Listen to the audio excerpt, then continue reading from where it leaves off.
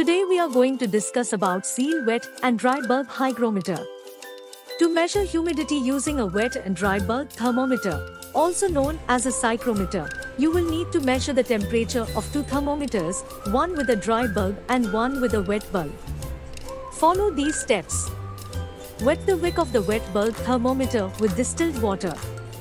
Record the temperature shown on the dry bulb thermometer. Use a fan or wave the thermometers for a few minutes to allow the water on the wet bulb thermometer to evaporate, which causes the temperature to drop. Once the temperature on the wet bulb thermometer has stabilized, record the temperature shown on the wet bulb thermometer.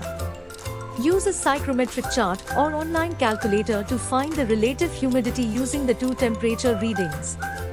Alternatively, you can calculate the relative humidity manually using the following formula.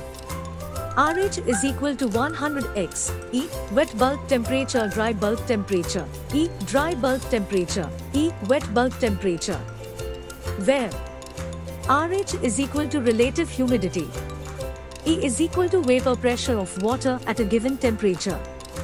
Wet bulb temperature is equal to temperature reading on the wet bulb thermometer. Dry bulb temperature is equal to temperature reading on the dry bulb thermometer. Note that the accuracy of the relative humidity measurement depends on the accuracy of the temperature measurement and the condition of the wick on the wet bulb thermometer.